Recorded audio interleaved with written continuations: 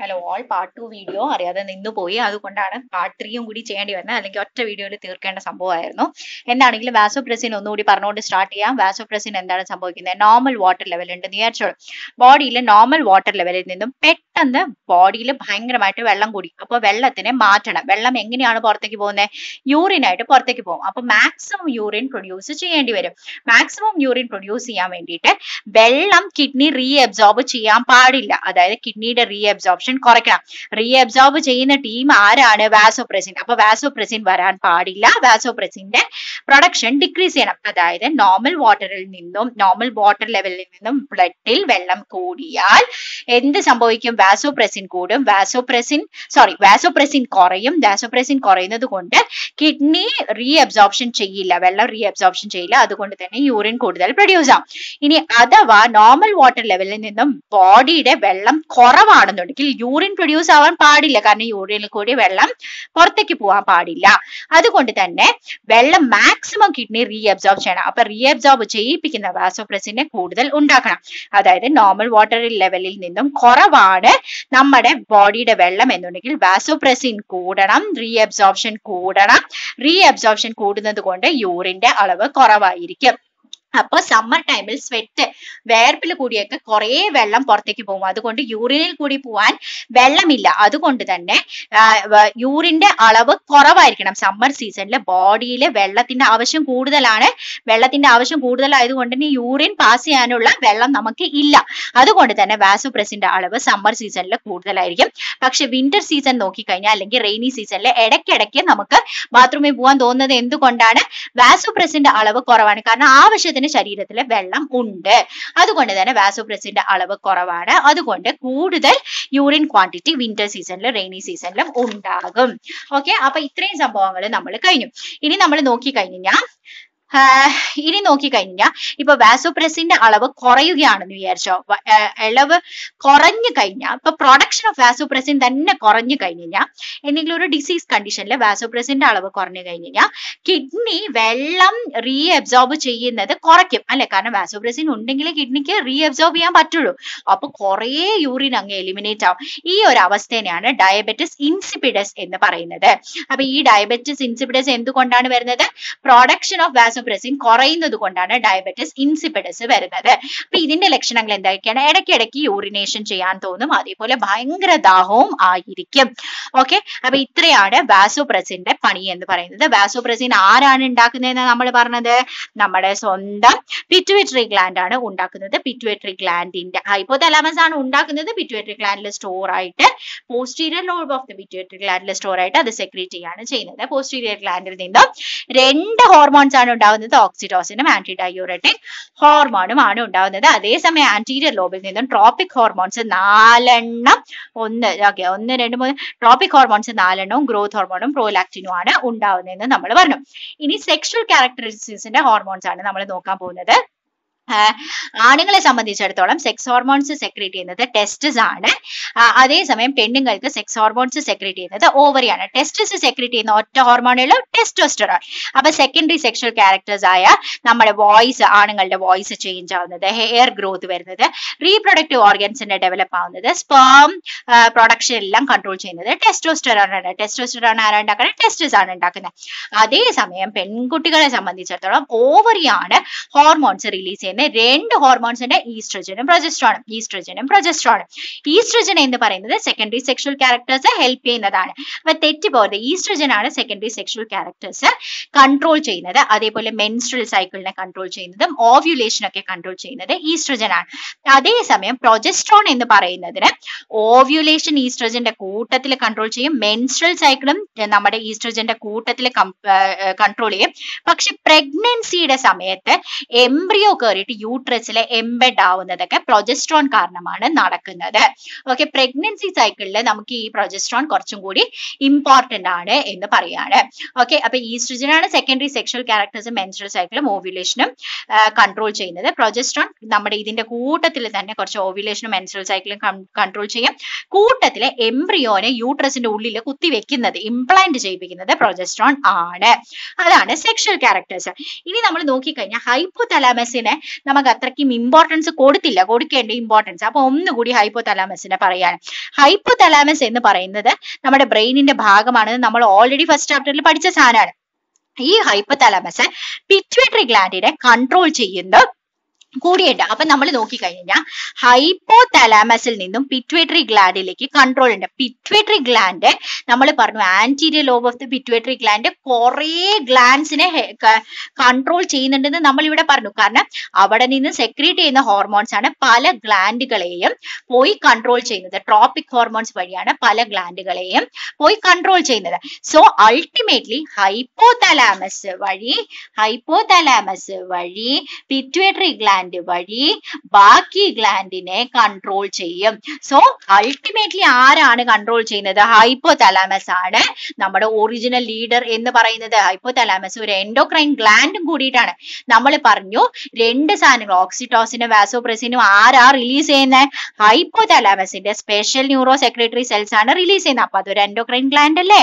അത് മാത്രല്ല pituitary ഗ്ലാൻഡിനെ control ചെയ്യും. പിറ്റ്യൂട്ടറി ഗ്ലാൻഡ് ആണ് ഇൻ ടേൺ എൻഡോക്രൈൻ ഗ്ലാൻഡ്സിനെ കൺട്രോൾ ചെയ്യുന്നത്.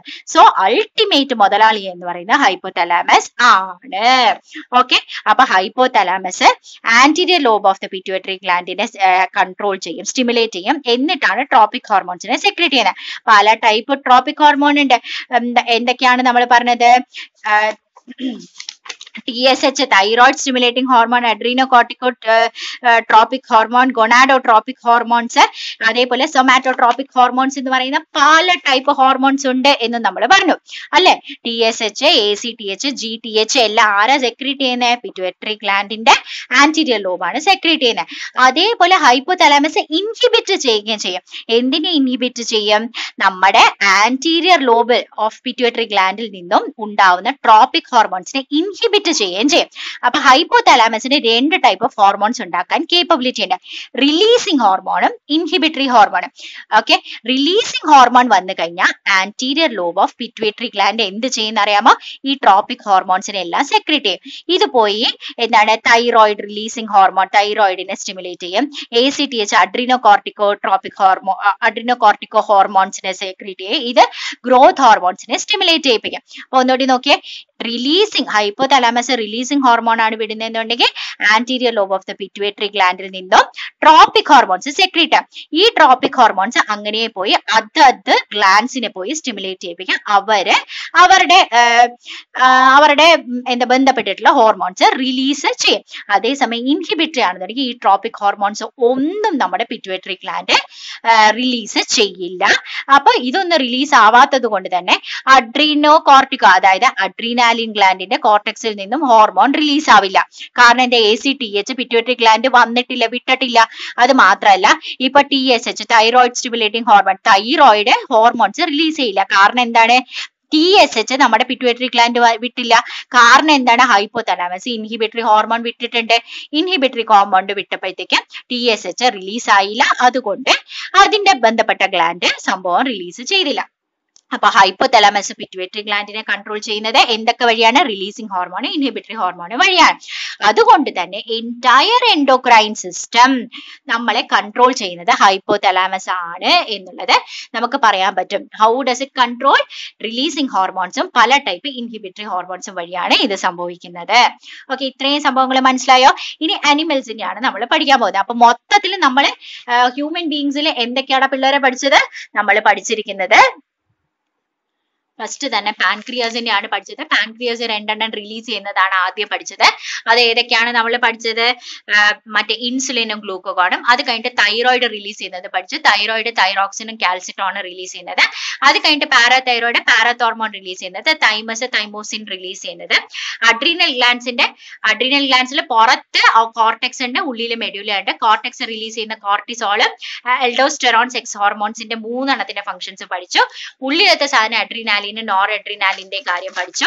അത് കഴിഞ്ഞിട്ട് നമ്മൾ പഠിച്ചത് പീനിയൽ ഗ്ലാൻഡിന്റെ മെലാറ്റോണിൻ എന്ന് പറയുന്നത് ബോഡിയുടെ ബയോളജിക്കൽ ക്ലോക്ക്, അതായത് റിത്തം മെയിൻറ്റെയിൻ ചെയ്യാനായിട്ടുള്ള സംഭവം നമ്മൾ പഠിച്ചു. അത് കഴിഞ്ഞിട്ട് നമ്മൾ പഠിച്ചതാണ് നമ്മുടെ ഏറ്റവും ഇമ്പോർട്ടന്റ് ആയിട്ടുള്ള പിറ്റ്യൂട്ടറി ഗ്ലാൻഡ്. പിറ്റ്യൂട്ടറി ഗ്ലാൻഡിന്റെ 2 ലോബ്സിൽ നിന്ന് റിലീസ് ആവുന്ന കാര്യം പഠിച്ചു. ആന്റീരിയർ ലോബിൽ നിന്നും റിലീസ് ആവുന്ന കുറേ ട്രോപ്പിക് ഹോർമോൺസിന്റെ കാര്യം പറഞ്ഞു. പോസ്റ്റീരിയർ ഫ്രണ്ടൽ ലോബിൽ നിന്നും റിലീസ് ആവുന്ന ഓക്സിറ്റോസിന്റെയും വാസോപ്രസിന്റെയും കാര്യം പറഞ്ഞു.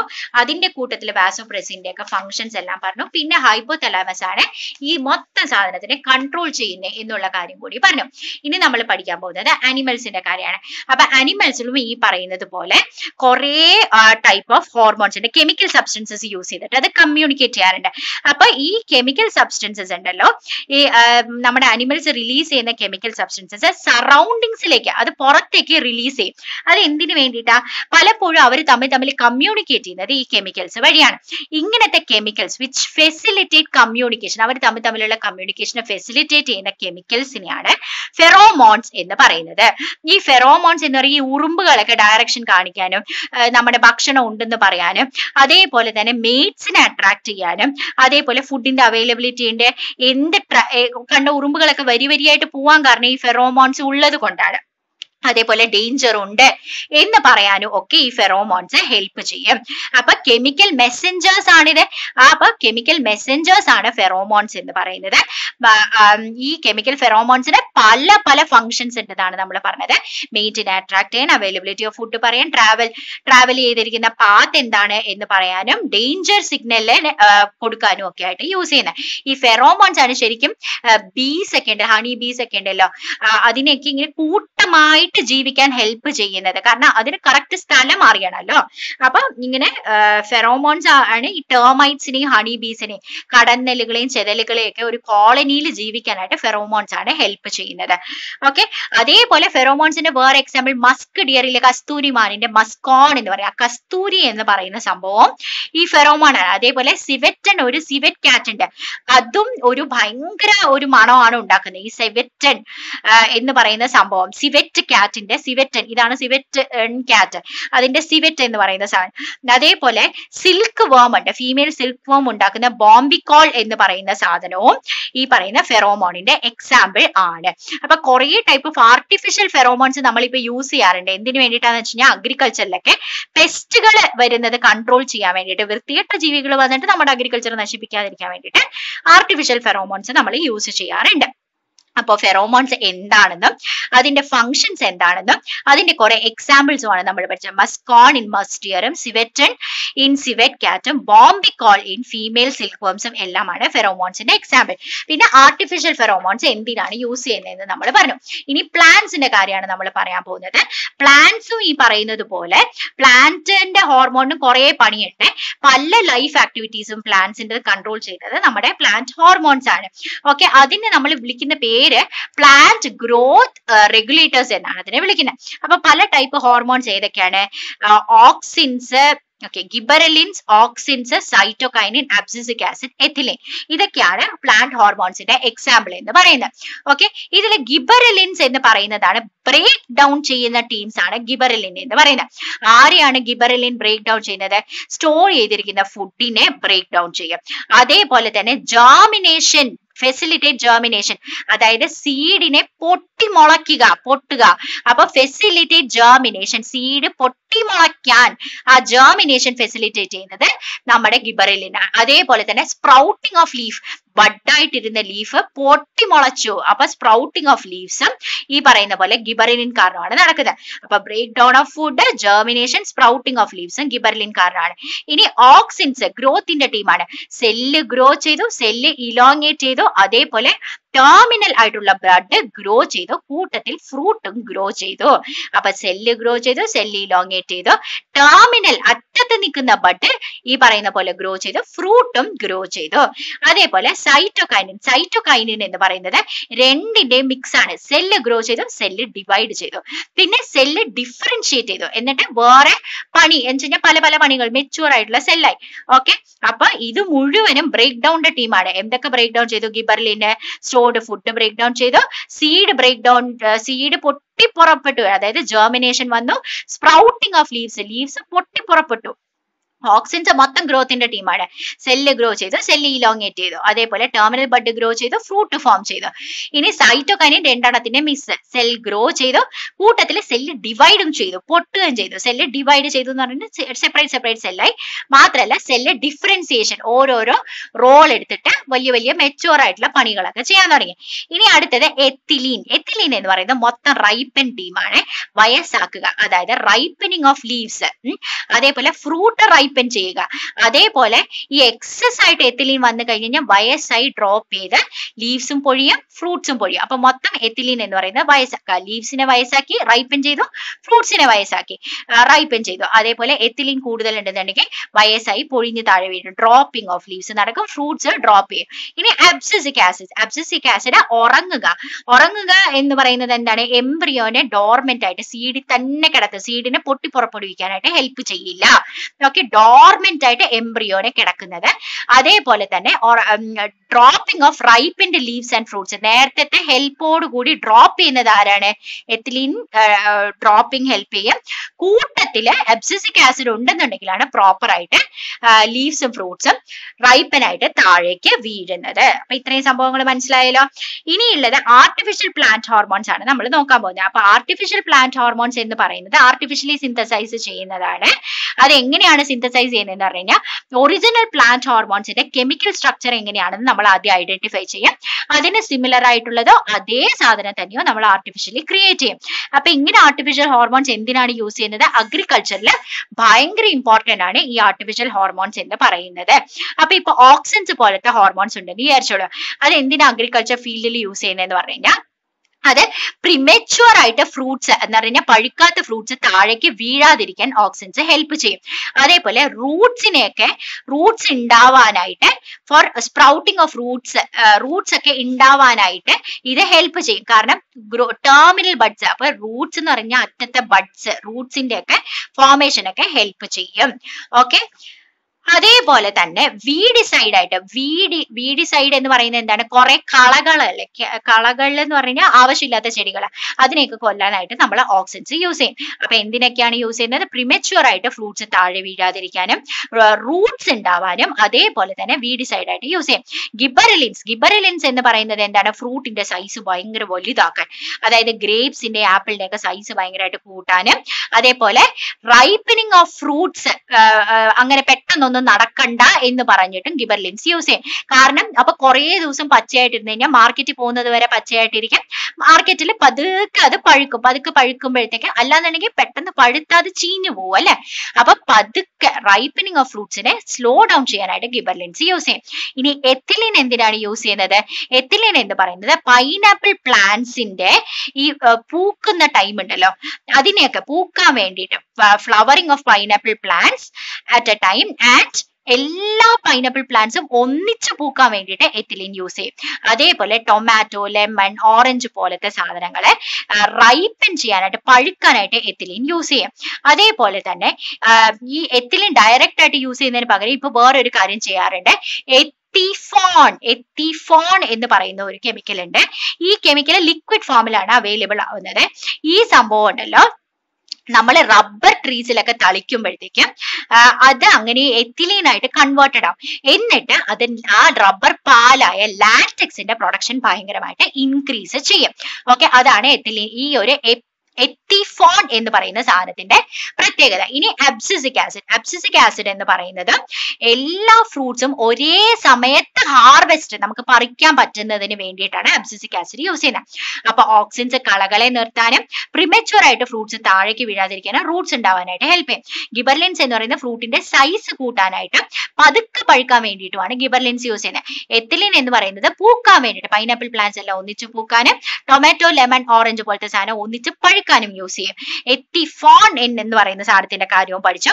അബ്സിസിക് ആസിഡ് എല്ലാ പഴങ്ങളും ഒന്നിച്ച് ഹാർവെസ്റ്റ് ചെയ്യാൻ വേണ്ടിയിട്ടാണ് എത്തിഫോൺ എന്ന് പറയുന്ന സാധനം യൂസ് ചെയ്യുന്നത്. അപ്പൊ ആകെ മൊത്തം ടോട്ടൽ ഹോർമോൺസ് എന്ന് പറയുന്നത് വളരെ ഇമ്പോർട്ടന്റ് ആണ് four control and coordination of life activities എന്ന് നമ്മൾ പഠിച്ചു. ഈ കെമിക്കൽ മെസ്സഞ്ചേഴ്സ് ഉള്ളത് കൊണ്ട് മാത്രമാണ് നമ്മുടെ ബോഡിയുടെ സന്തുലിതാവസ്ഥ സന്തുലിതമായിട്ട് തന്നെ നിൽക്കുന്നത് എന്ന് നമ്മൾ പഠിച്ചു. നെർവസ് സിസ്റ്റവും എൻഡോക്രൈൻ സിസ്റ്റവും കൂടിയിട്ടാണ് നമ്മൾ നമ്മുടെ ബോഡി പ്രോപ്പർ ആയിട്ട് വർക്ക് ചെയ്യുന്നത് എൻഷുർ ചെയ്യുന്നത് എന്നുള്ളത് നമ്മൾ പഠിച്ചു. അപ്പൊ ഈ ചാപ്റ്ററിന്റെ റിവിഷനും കഴിഞ്ഞു. ഈ റിവിഷൻസ് ഇഷ്ടപ്പെട്ടു എന്നുണ്ടെങ്കിൽ നിങ്ങൾ ബാക്കിയുള്ളവർക്ക് ഷെയർ ചെയ്യുക. മാക്സിമം കുട്ടികൾക്ക് ഇതിന്റെ പ്രയോജനം ലഭിക്കാൻ വേണ്ടിയിട്ടാണ് പറയുന്നത്. അതേപോലെ തന്നെ അടുത്ത വർഷത്തെ അഡ്മിഷൻസിനായിട്ട് ഞങ്ങളെ വിളിക്കേണ്ട number 9895644616. Thank you and best of luck.